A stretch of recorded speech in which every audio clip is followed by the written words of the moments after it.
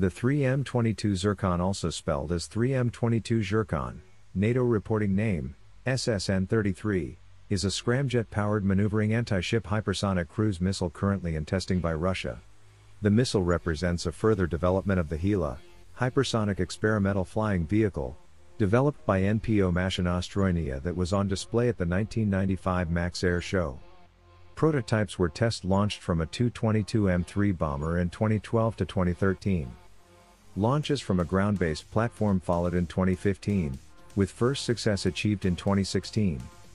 In April 2017, it was reported Zircon had reached a speed of Mach 8, 6,090 miles per hour, 9,800 kilometers per hour, 2,722.3 meters per second, during a flight test. Zircon was again test-fired on June 3, 2017, almost a year earlier than had been announced by Russian officials. In November 2017, Colonel General Viktor Bondarev stated that the missile was already in service.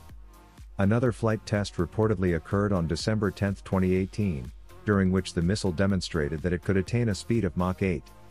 On February 20, 2019, Russian President Vladimir Putin stated the missile is capable of accelerating up to Mach 9 and destroying both sea and land targets within 620 miles.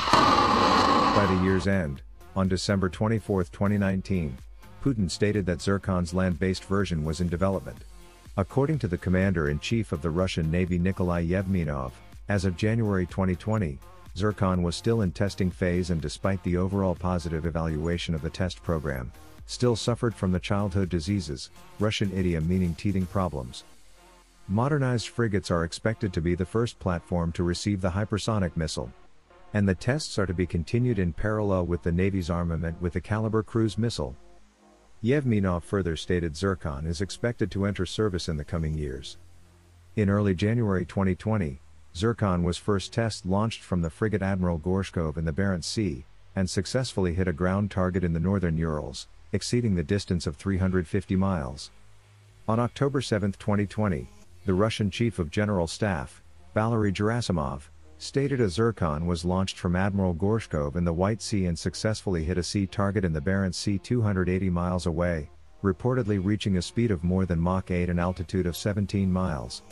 On November 26, 2020, the Russian Defense Ministry announced the successful test of a missile launched from Admiral Gorshkov in the White Sea, hitting a naval target 280 miles away in the Barents Sea.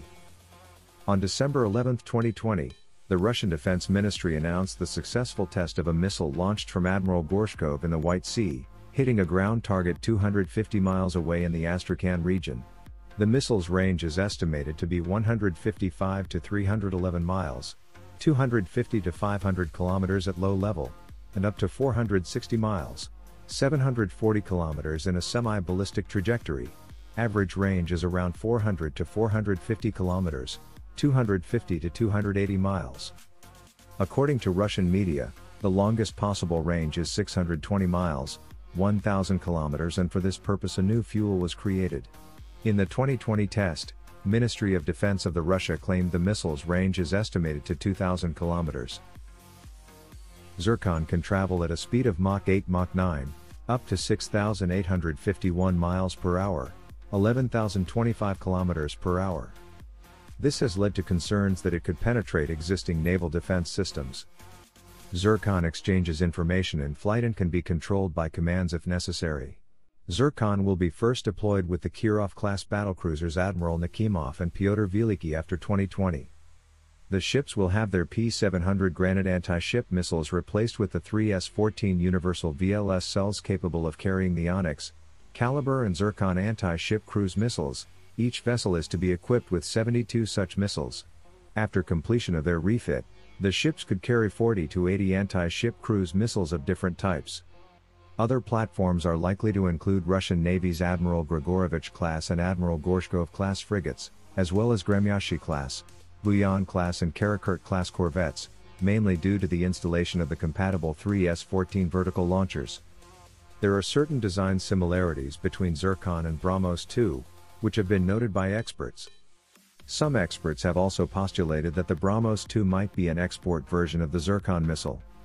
A version for export should have its range limited under 300 kilometers, 180 miles, in compliance with the MTCR, or up to 400 kilometers, 250 miles.